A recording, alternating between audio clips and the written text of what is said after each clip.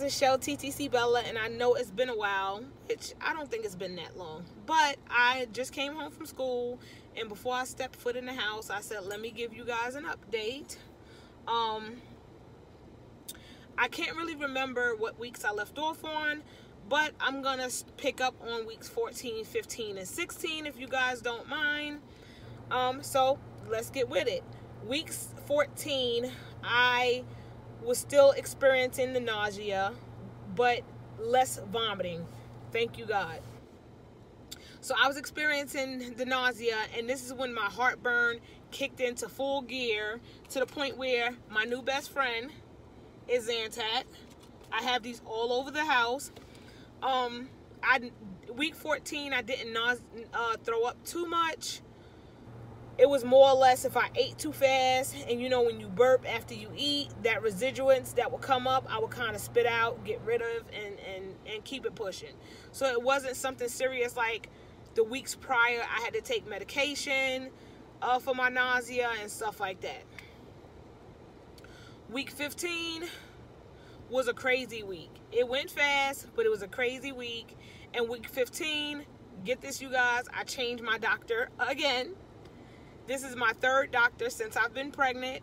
If I don't like the way you treat me, if I don't like your treatment, I'm paying for it, I will leave your practice. I have no problem leaving your practice.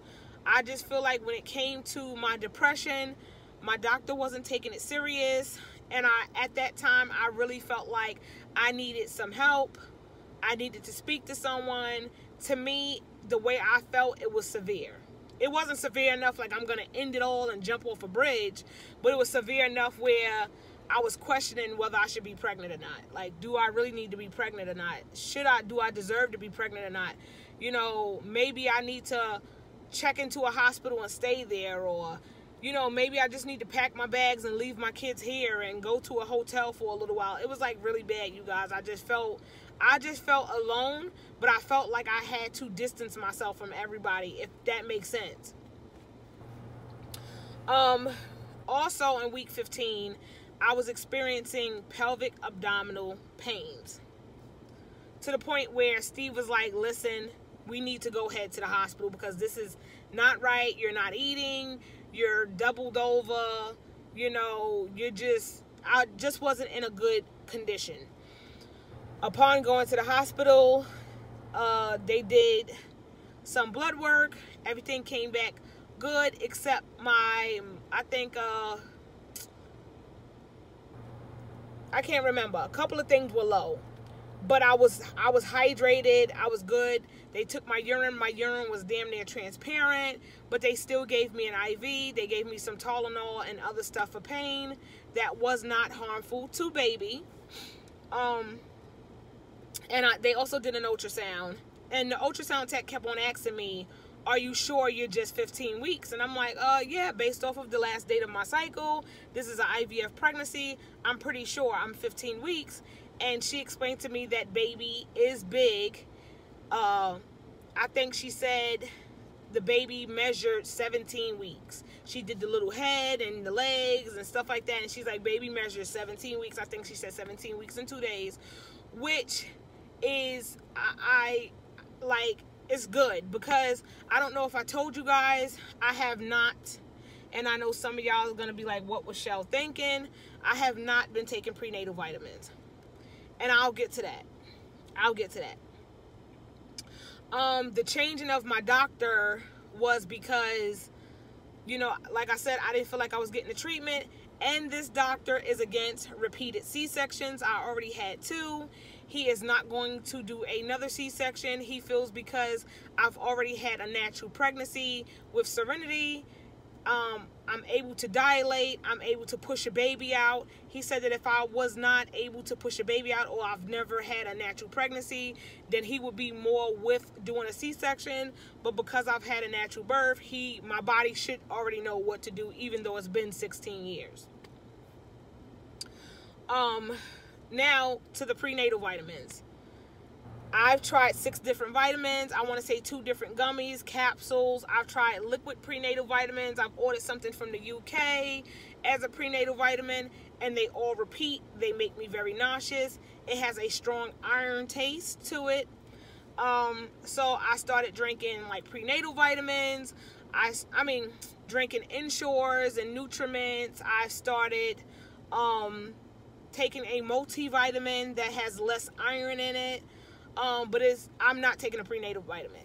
So when they tell me the baby looks healthy, my blood work come back good, the baby's measuring okay, it definitely warms my heart that the baby is getting what it needs. And also when they do the baby's measurement, they're able to tell you the estimated weight of baby. So I have not gained any weight. I did gain back the weight that I lost. Before pregnancy, I was 172. I dropped down to 161, and now I'm back up to 172. So I did not gain any extra weight than what I already had. I do miss my flat tummy that I used to have pre-pregnancy, because I can't fit any of my nice clothes. So I'm pretty much walking around with big t-shirts, leggings, and flip-flops. All my other pregnancies, and I know I'm beating off the trail, but we're still on week 15. All my other pregnancies, I was able to wear sneakers my whole pregnancy. This one, sneakers just irritate my feet. Don't want my feet to be closed in at all. So now on to week 16. Week 16, I forget everything. If I left something on the stove, like I was making coffee or tea, you know, the other day I was making tea and I had the tea kettle on the stove and I forgot the tea kettle was on the stove. I turned on the shower, went to go get something, forgot the shower was on. A show will go on commercial, and I would say, okay, well, I'll turn to this show until this one come back on, and then later I would be like, shit, I missed this show because I didn't go back to it. So I got the pregnancy brain going on. And, the results, and I know I'm all over the place, I'm sorry, but the results of the hospital, when I went to the hospital at week 15, was pretty much the pain they say was from baby trying to spread out and find a comfortable place to land. So they basically chalked it up to growing pains and left it at that. I don't know, you guys. I don't know. I feel like this pregnancy is going quick, but it's not going quick enough. I want it to hurry up. I'm getting these severe headaches. I don't know if any of you other pregnancy ladies are getting them, but I get these headaches. I wake up with them, and I'm all congested, all in this area where I feel like I can't breathe, and Tylenol is not helping. It's not helping when I take Tylenol, and sadly, because you're pregnant, there's nothing much else you can really take. Out of breath. I'm out of breath all the time. Feel like I can't catch my breath. And oh yeah, I'm a stomach sleeper. So I do still kind of sleep on my stomach, and I know I'm not supposed to. And in the middle of the night, I'll catch myself on my stomach, and I'll kind of roll back over. And but that's pretty much it, you guys. Like it ain't really nothing much of anything that's any different that's been going on. I don't have any crazy food cravings. I just pretty much, I feel like my cravings are more or less the normal person cravings. I don't have a food preference like, yeah, I need to go eat this, or Subway sandwiches are my favorite food right now and stuff like that. I did do a pregnancy no-no the other day. For 2 days I was craving sushi, and I caved in and went and got me some sushi, and my doctor pretty much was like, yeah, don't ever do that again. You shouldn't eat sushi while you're pregnant, but it's not going to kill you to eat it one time. So I did go and eat me some sushi. And after that, I was happier than a fat kid in the cake store. What else?